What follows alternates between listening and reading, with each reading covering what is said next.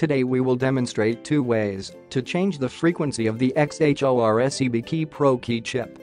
The default frequency written on the package is 315 Hz. You can manually change it to 433 Hz by removing the free resistor. First, demonstrate using Key Tool Plus to change the frequency of Xhorse EB-Key Pro key chip. We put the chip into the groove on the top of the tablet. Then click the IMO programming option on the tablet. Select the Benz model, then find the VVDI EB-Key option and click to enter the menu.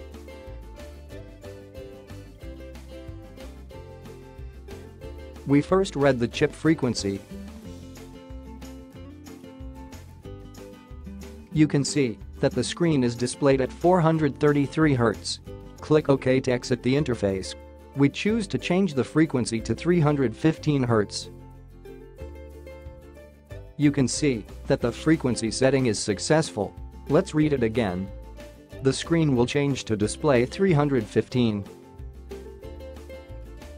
To change the frequency manually, you need to use a soldering iron. Remove the free resistor marked on the chip. Be careful when removing it.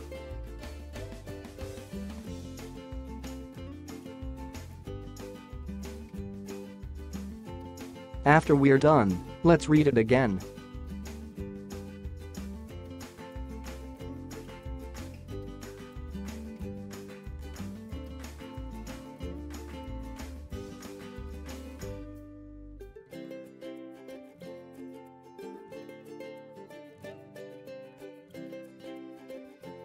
Now the frequency is changed from the default 315 Hz to 433 Hz.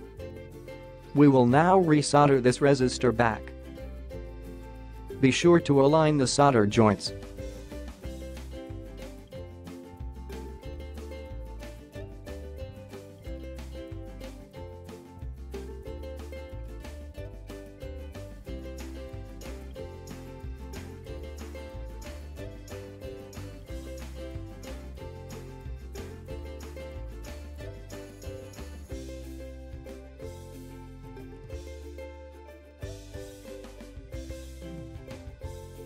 Now let's read the frequency again.